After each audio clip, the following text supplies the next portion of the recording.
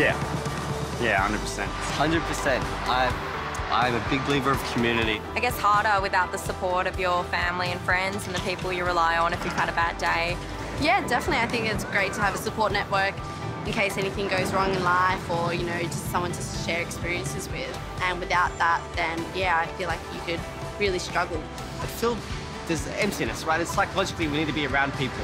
Family and friends' support and having them backing me in my decisions, and just overall being able to take life's obstacles and handle them in the best way I can. Without community and friendship, life is not worth living.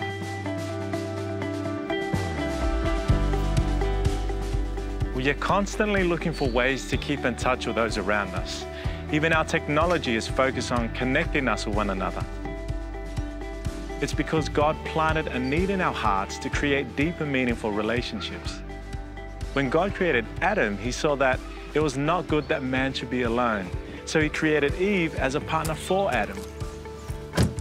Because God is a relational God who made us in his own image, we too seek meaningful relationships and desire to be in communion with others.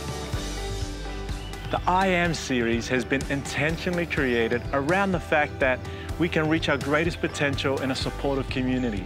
The act of eating together, praying together, and sharing life with each other is the same model Jesus used when he led his own group of friends, the disciples, on a path of clearer understanding of who God is.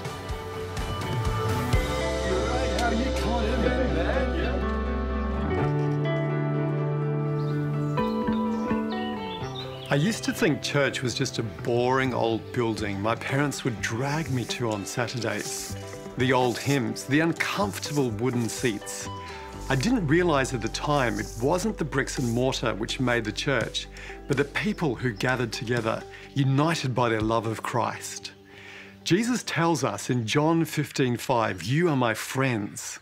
Church is about reconnecting each week with friends to worship Jesus and encourage each other as we continue to grow in faith together. Church acts as an intrinsic part of our faith with God. Ephesians 2:22 tells us when we join together in community, we are being built together into a dwelling place for God by the Spirit. The Holy Spirit unites us in a common goal to love one another by revealing God's kingdom to the world through our words and actions. See how very much our Father loves us, for he calls us his children, and that is what we are. When we accept God as our Heavenly Father and what Jesus did for us at the cross, we join a spiritual family, our brothers and sisters in Christ.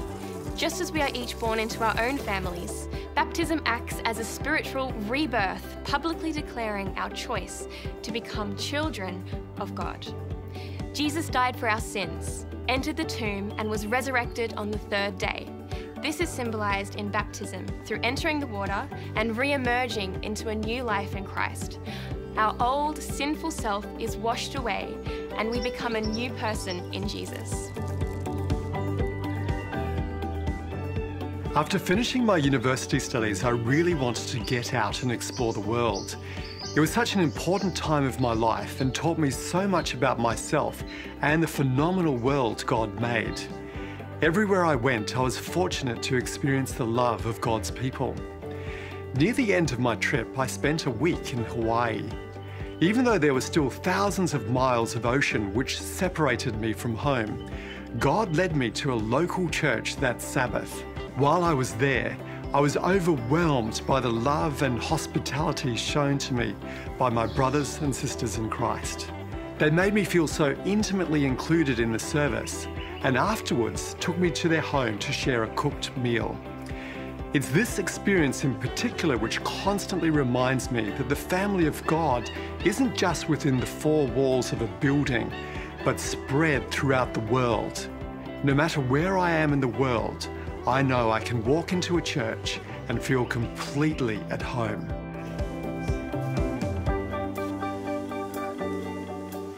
My name is Joseph, this is my wife Camilla, and we are both church planters and Bible workers here in the city of Newcastle, Australia.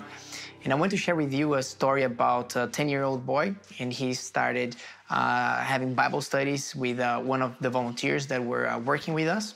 He was diagnosed actually with child depression. So he was in the 95th percentile. That means like he was very depressed. In the beginning, the boy was very agitated, was aggressive, you know, his attention span was so low.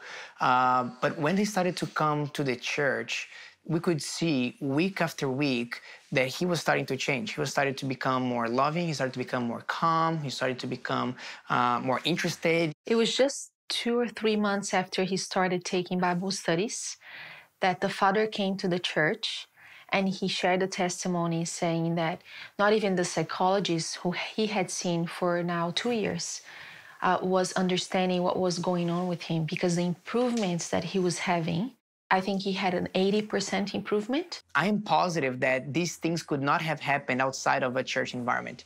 I believe that, you know, raising kids, for example, this is a hard task. Why don't do that in a community that is willing to support, is willing to spend time, is willing to support us where we have weaknesses? Because all of us, we have strengths and a bunch of weaknesses.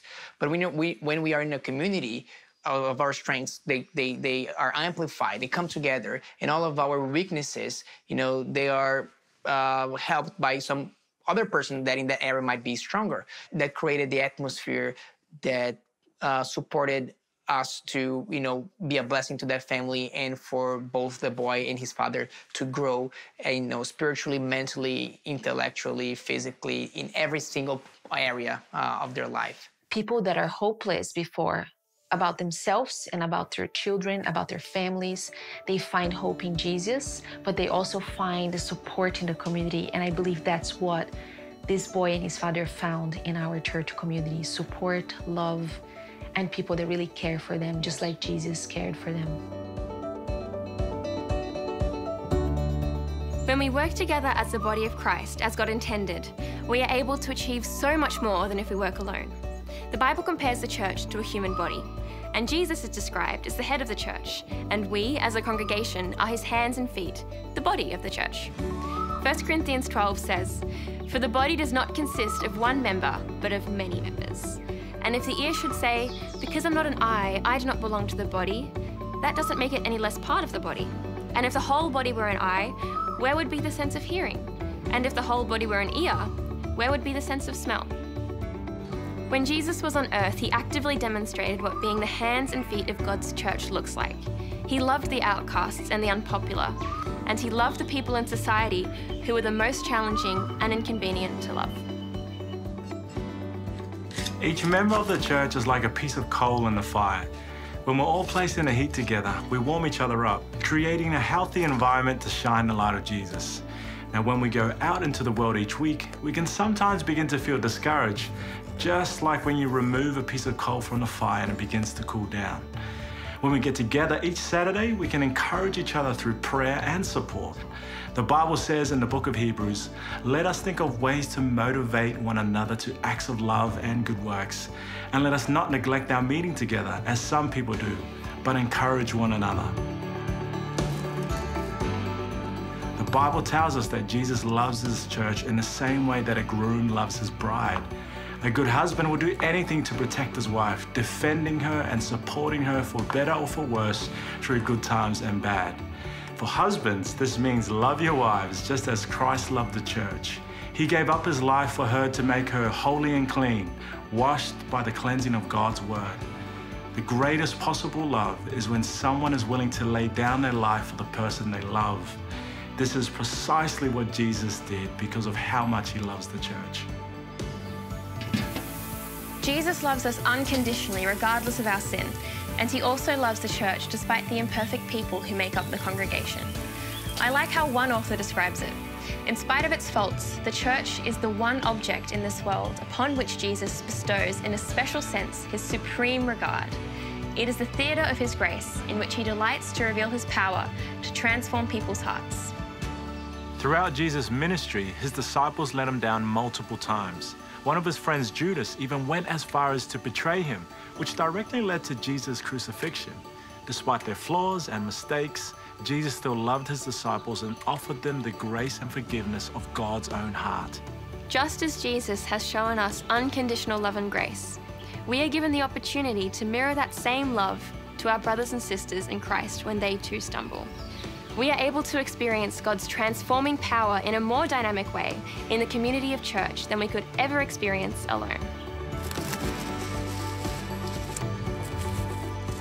These days, there are so many different churches, all with different ideas and beliefs. When deciding which one to go to, it can become very overwhelming trying to make the right choice. A good way of knowing on an intellectual level whether a particular church is a spiritually healthy place to attend is looking for one whose focus is on Jesus and who base their beliefs on the Bible and the Bible alone.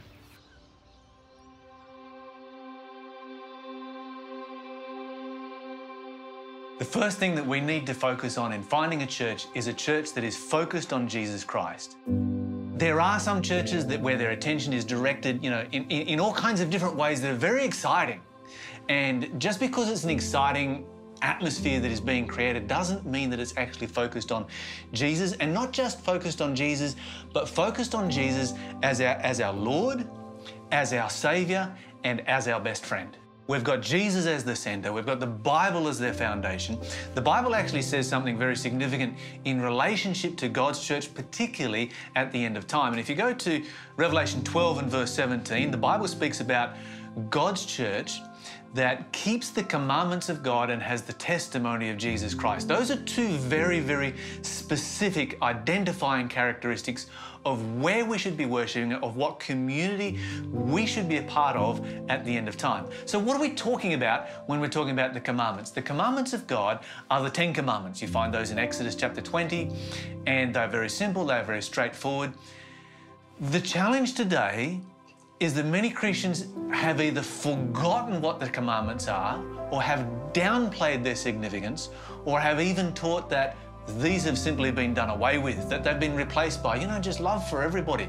Now, love for everybody is at the center of the gospel. The second part of that is a little bit more detailed. It says, and has the testimony of Jesus Christ. And this refers us directly to the gift of the Holy Spirit. In particular, the gift of prophecy. In fact, if you go over to Revelation chapter 19, John is speaking. He falls at the feet of an angel to worship this angel. The angel says, don't do that. I'm your fellow servant and of your brethren that have the testimony of Jesus.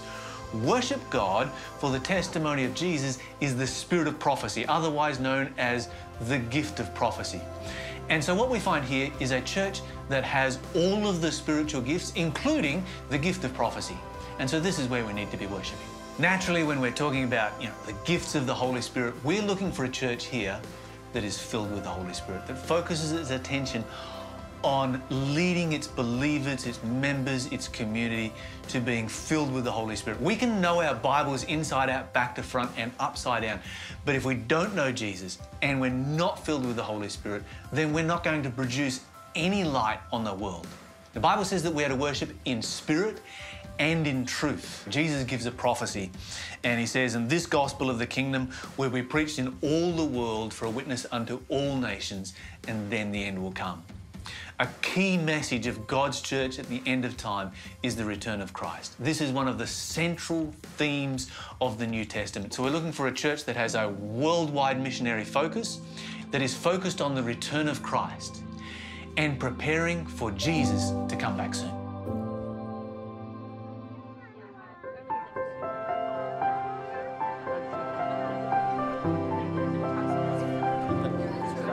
This unfortunately brings us to the end of our I Am series. But the good news is that the experience of being in a community of fellow believers doesn't have to end here. Over the last few months, you have come to experience what being in church is like. It's a place where we can experience acceptance and forgiveness. As the Bible says, make allowance for each other's faults.